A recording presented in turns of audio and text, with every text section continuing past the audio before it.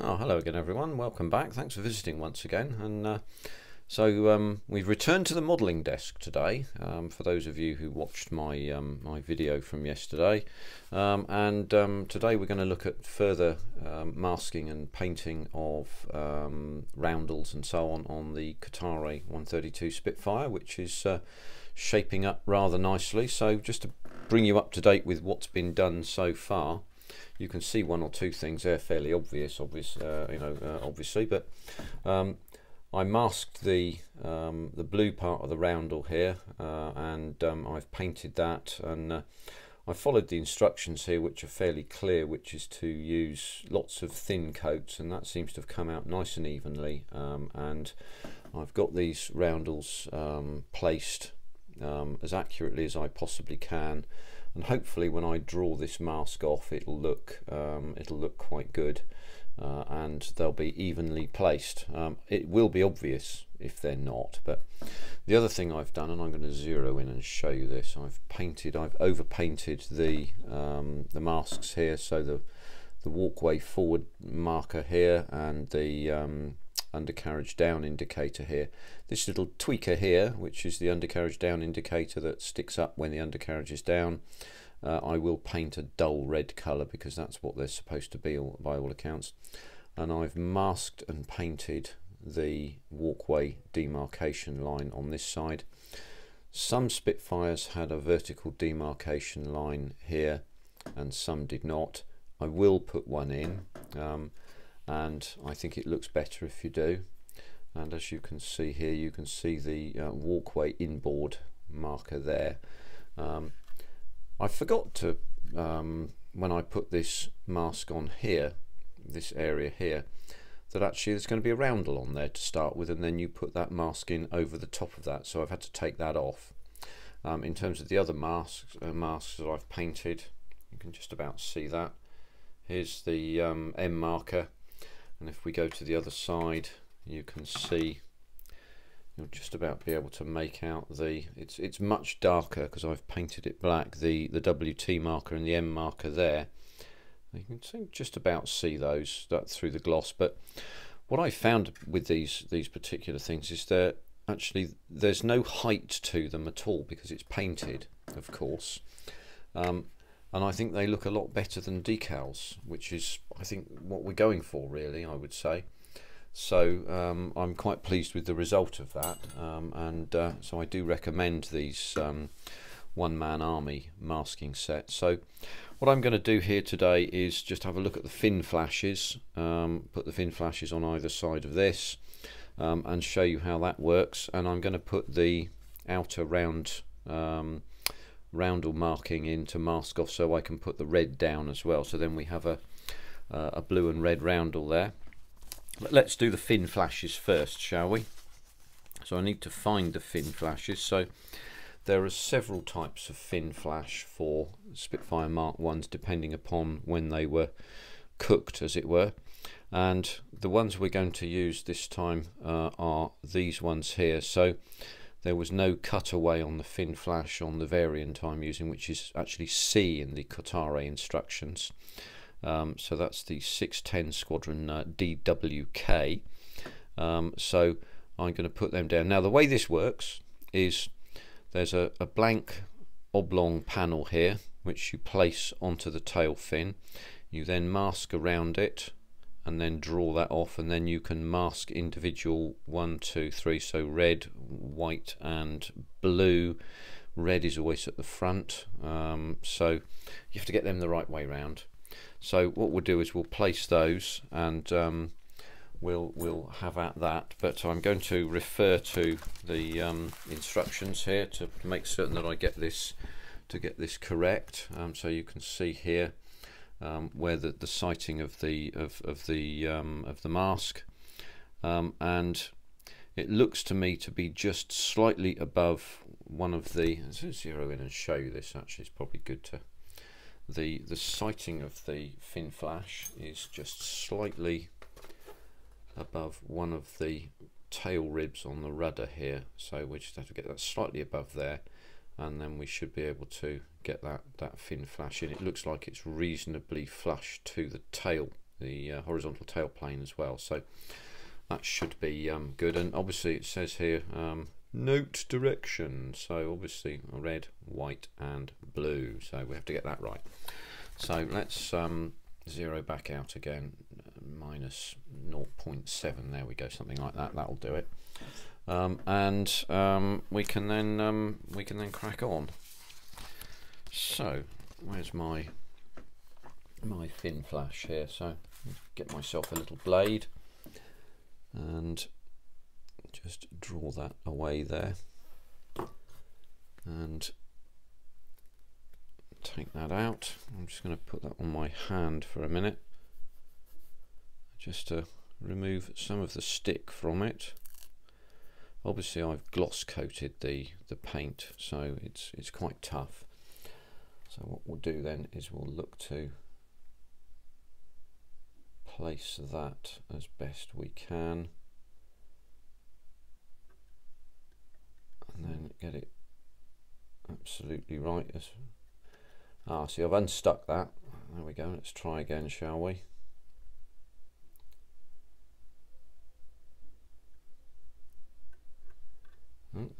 Not quite so dexterous today for some reason. Not quite sure why that is.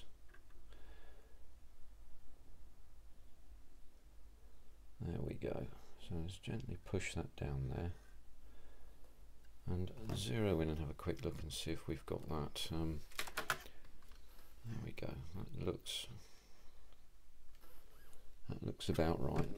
I'm going to have a look at this off camera a minute, just so that I can just make sure I'm happy with the sighting of that flash. Give me 1 second whilst I have a quick glance. Yeah, that looks about right, I'd say. So what we can do is just push that down, and then we'll go to the other side and we'll do the same thing.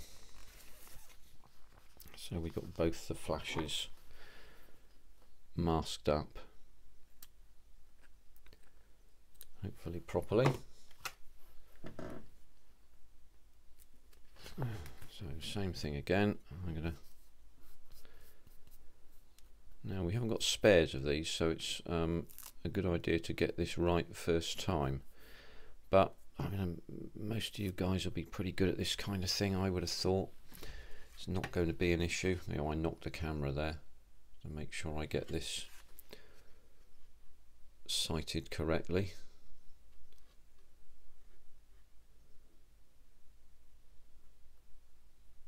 It's just slightly down from there.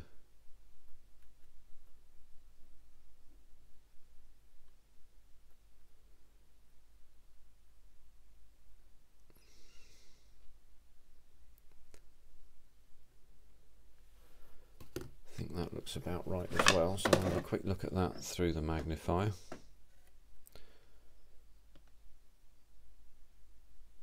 It just needs to be moved slightly that way at the bottom. Let's just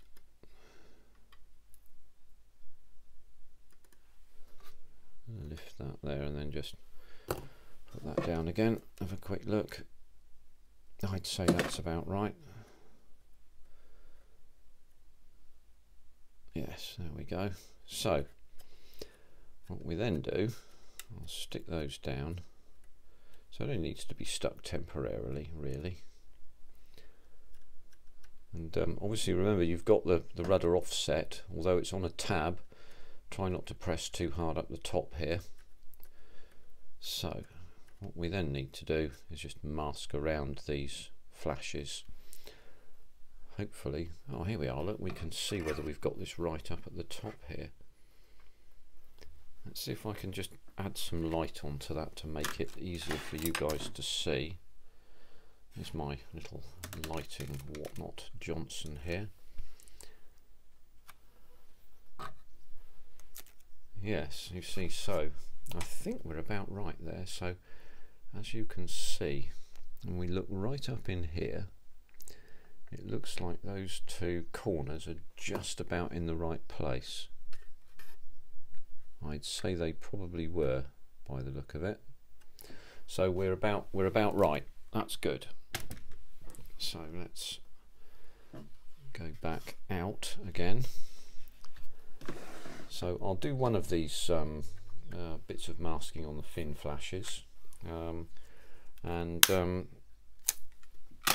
we'll go on to the roundels as well. So what I'll do there is just cut that so I can have nice sharp edges.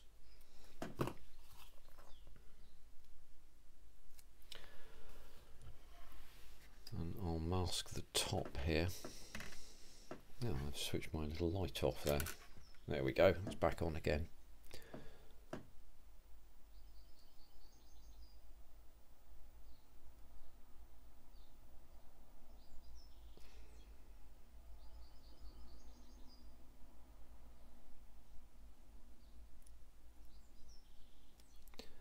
There we go, I think we're nearly there.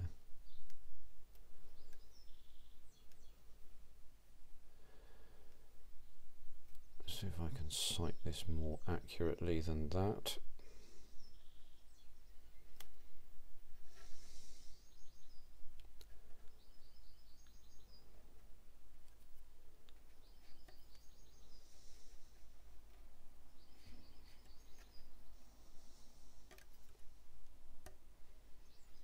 There we go, that's that one. So we'll take another strip of tape here.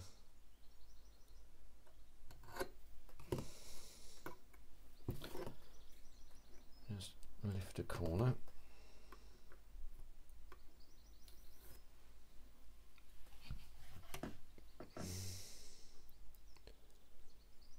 And then mask into here.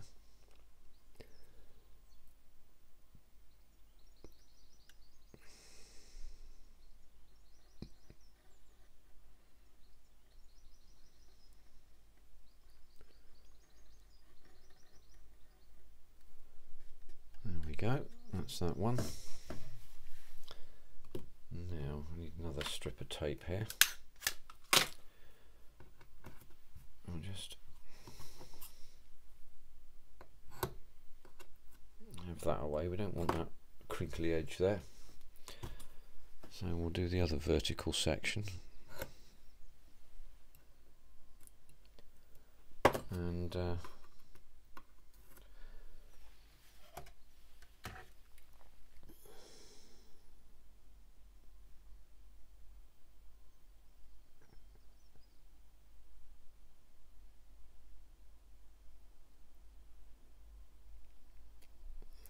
go, just draw that away. Remember, this surface is compounded here because it's curved in two directions, so we have to be quite careful making certain we get that masking properly there.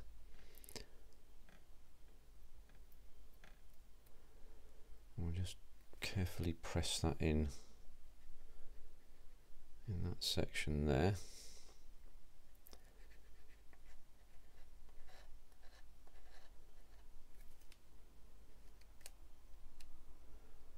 There we go, and then we'll just use a thin strip of tape for the that other little section there at the bottom, and then we can mask all around it after that, and I'll do that off camera because I'm sure you probably don't want to see me messing around with great long reams of masking tape. So I'm going to try. This is going to be a bit more difficult because we have to get a bit of a fold into this, but we'll crack on anyway and see if we can do it.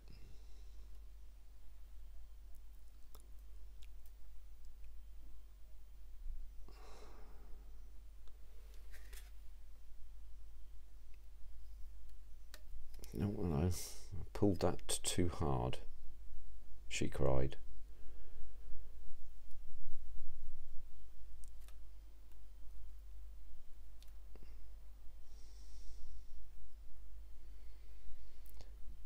Going to try and do is butt that up to that surface there,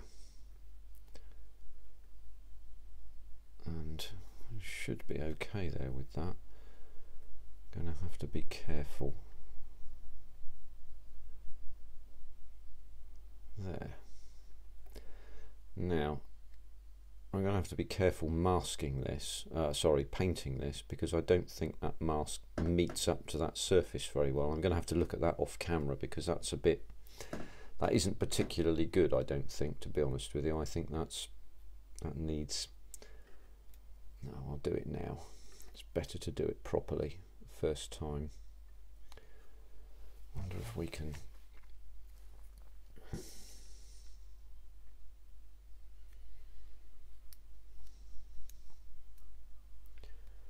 put a bit of a fold in that. That might make it somewhat easier, eh? Ah, look at that. There we are, look.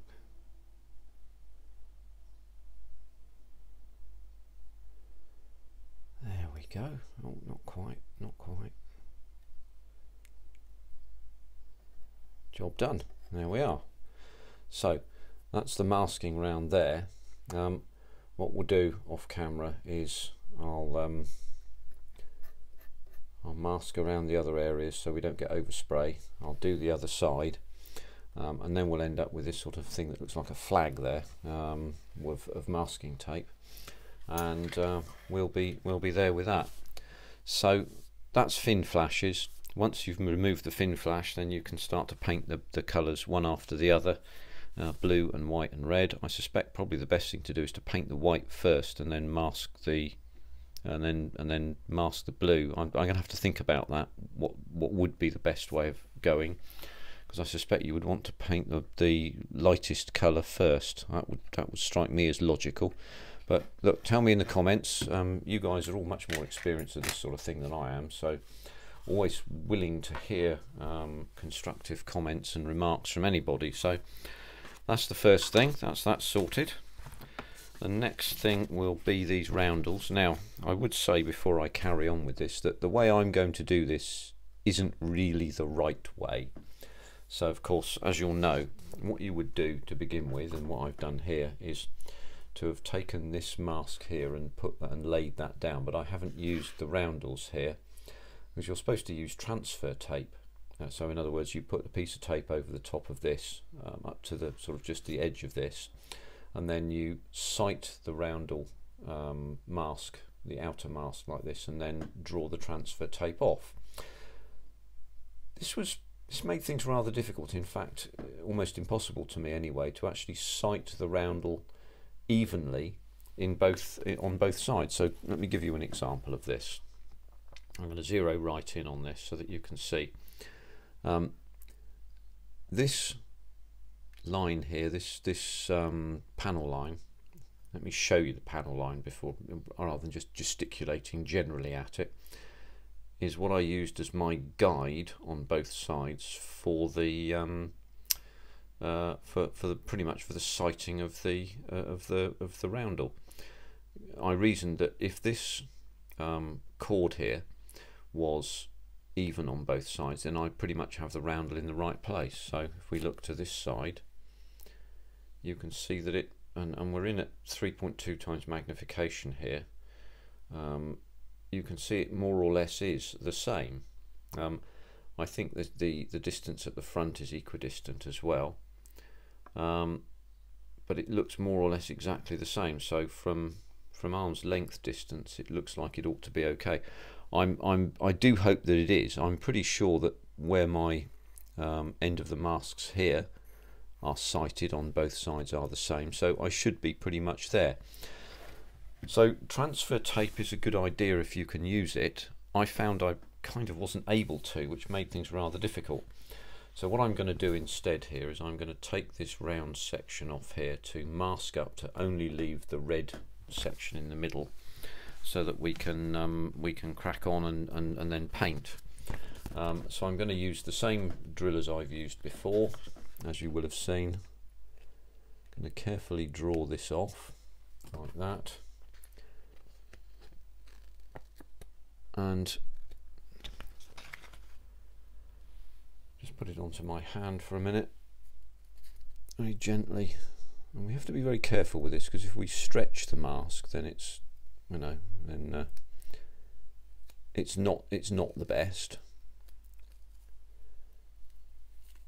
but this is not then quite so sticky. So what I'm then going to do is attempt to sight the mask onto the roundel here, and I'm gonna start where I haven't got a shadow. That's difficult actually. I'm going to start here and just try and sight that in where I can. It's actually rather difficult to see, to be honest with you, because this is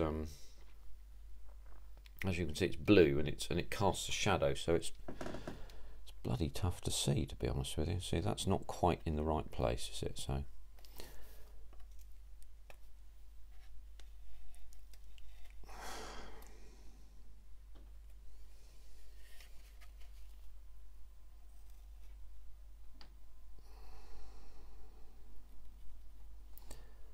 I'm going to have to concentrate a bit on this.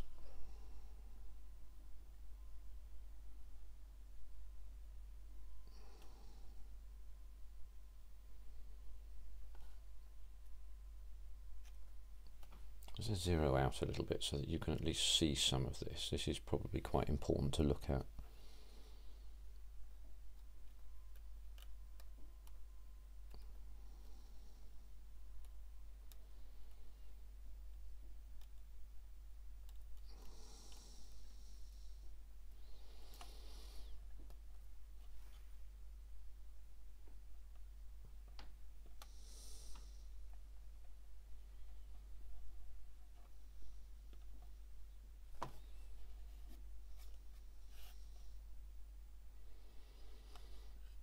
I think that looks about right. Let's get the old magnifying glass out a minute.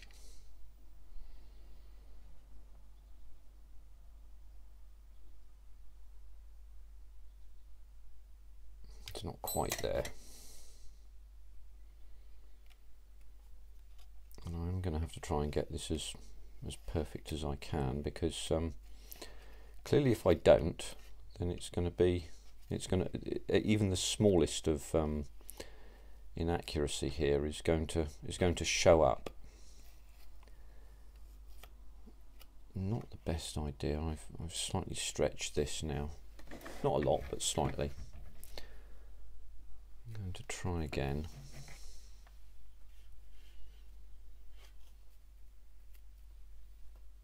There we go. Let's give that another go.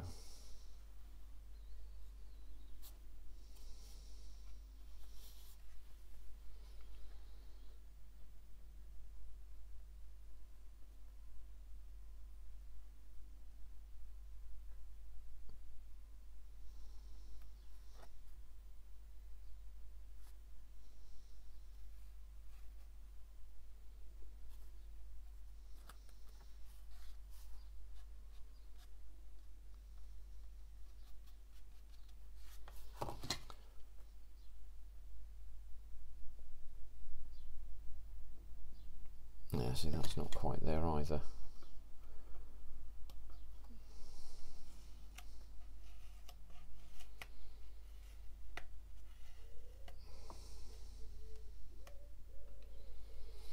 And my other option, whilst I'm thinking about this, is to take the masking tape off where I've got the background there, and perhaps try that. Let's do that.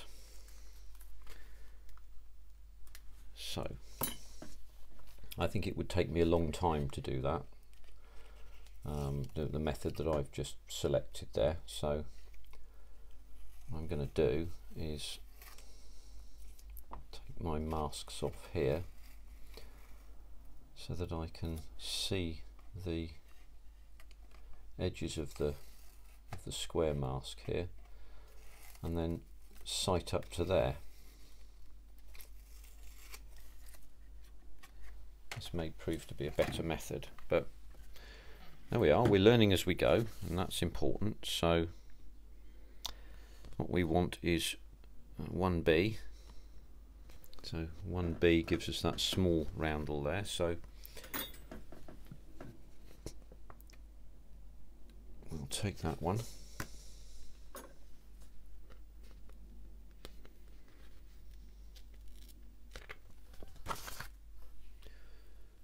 Just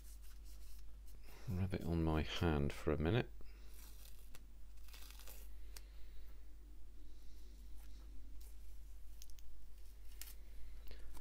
And then see if we can sight it onto the top of this.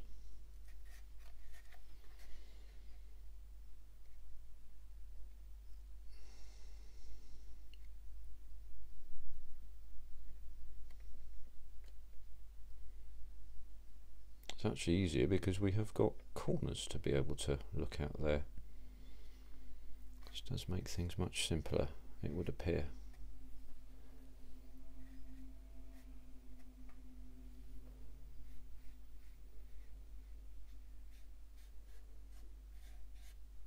Well, there you go.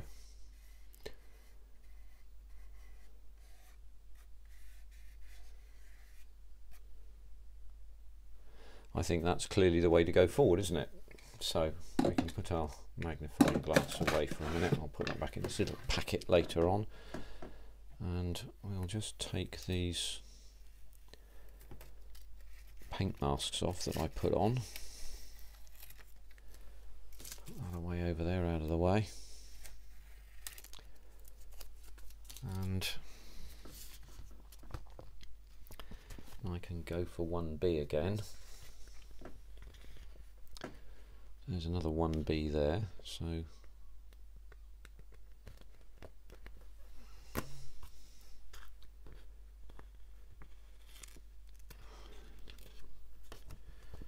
just draw that one off.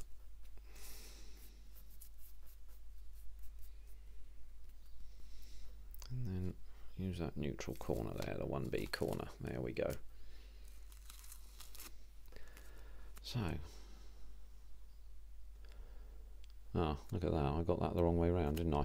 That's alright, I think I can still use this in this way. So what we'll do is we'll go into that corner again,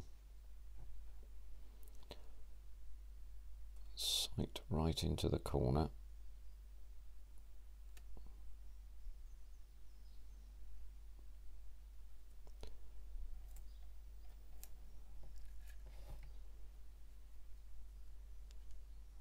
Go.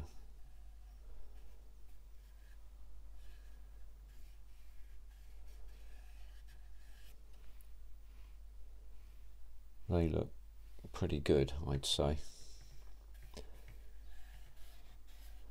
So we know which way's the easier way now, don't we? That's absolutely without question.